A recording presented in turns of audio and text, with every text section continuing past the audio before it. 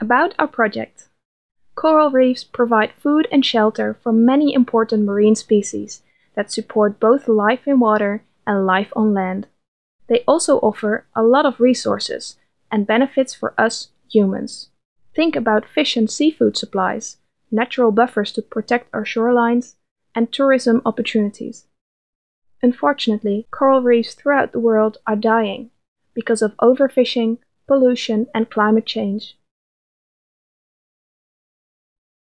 In 2016, we founded REEFolution as a possible solution for the decline of coral reefs in Kenya. Our main focus is coral reef restoration backed up by scientific research on marine ecology. We restore the reef by growing loose coral fragments in coral tree nurseries. Then we outplant the corals in artificial reefs and monitor these reefs to improve their efficiency and feasibility. Our research center is based in Shimoni, a port village and tourist destination in southeastern Kenya, near the border with Tanzania and directly across Wazini Island. Here, in the Wazini Channel, we create and deploy artificial reefs with plugs, bottle reefs, and larger structures to reinforce the natural reef. These artificial reefs provide a home to an abundance of fish and invertebrates, and in return, these animals keep the corals healthy. The artificial reefs vary in both size and complexity, so that we can determine what is needed to get a well-functioning coral reef system and kickstart recovery. For all our artificial reefs, we do regular fish and benthic surveys in order to keep track on their development.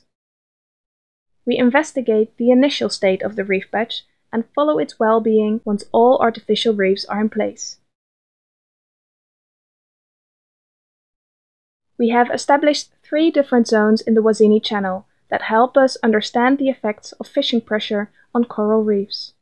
These zones include a fishing zone, a no-take zone, and a community-managed area. The fishing zone is an area in which there are no special regulations with regards to fishing. In the no-take zone, we agreed with the local community not to fish or do any kind of extraction at all. In the community-managed area, only traditional fishing methods like fish traps and hand lines are being used to ensure sustainable fishery. Ultimately, we aim for the reefs to thrive again in cooperation with the local community, so they can benefit from its healthy fish supply and income through tourism activities. Would you like to know more about our research and restoration? Please visit our website or watch the next video, REEFolution Research.